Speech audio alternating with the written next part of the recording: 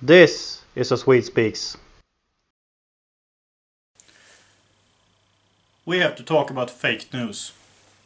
Recently, the French president, Macron, proposed anti-fake news election laws. The reason for this proposal, according to Macron, is that Russian trolls had intervened in the French election. Well, that's what he says.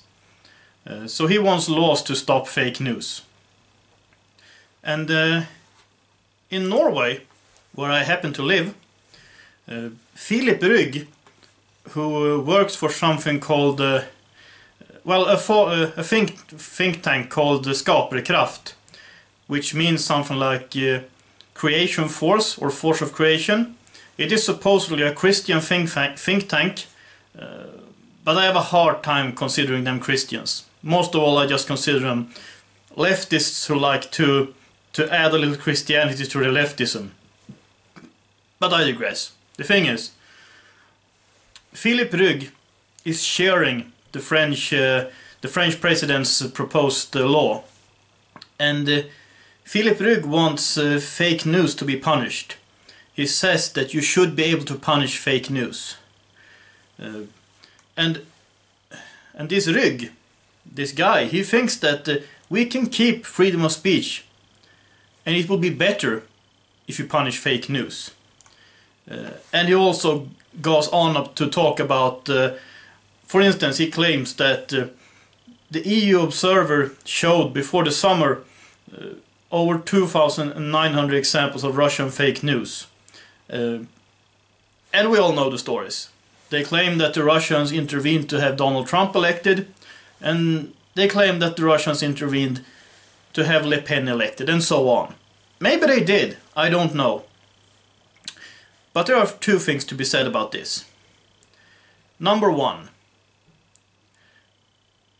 Julian Assange recently stated at a conference that Facebook and Google intervened to stop people like Trump and Le Pen from being elected.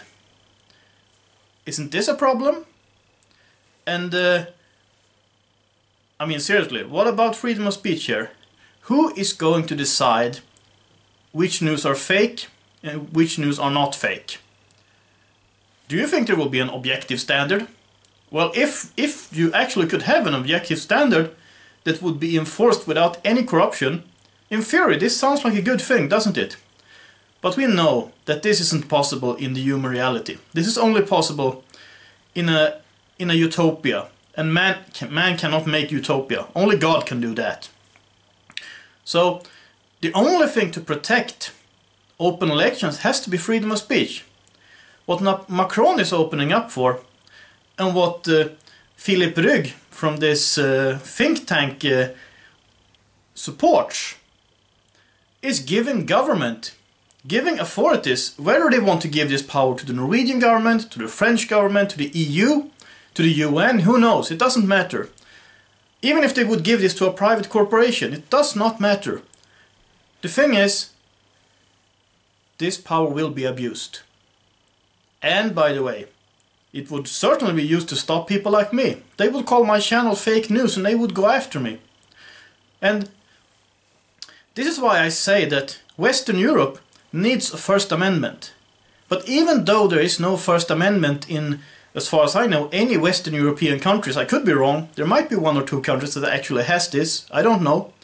I know there is something similar in Sweden, but yeah, it could be debated how much they follow that by now. But it doesn't matter. Because the Western European countries, as far as I know, they have all signed the UN Declaration of Human Rights. And in that declaration, the right to free speech is stated. And okay, I'm not a supporter of the entire declaration. I'm a supporter of the first part, the part of the negative rights.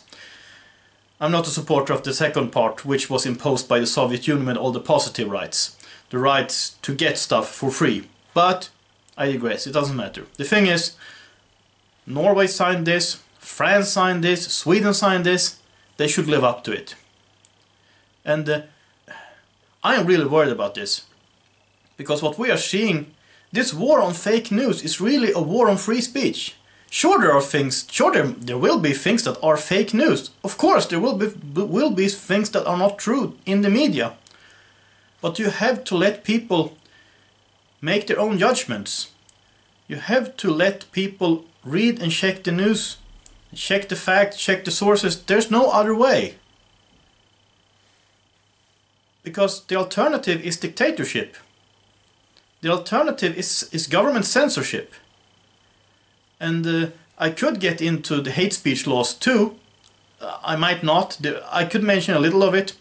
You have Sebastian Tynken in Finland, who was recently called up by the police that he has to talk to them again because something he wrote on Facebook. You have Jada Fransen, who is going to stand trial in Belfast, or maybe she did recently. You have all these things. They are related to this. We have to have free speech. Otherwise, we don't have anything at all. Without free speech, we are not West. We are not the West.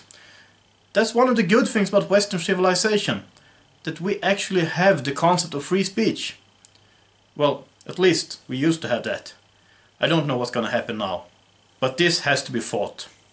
And that's really all I have to say about this right now.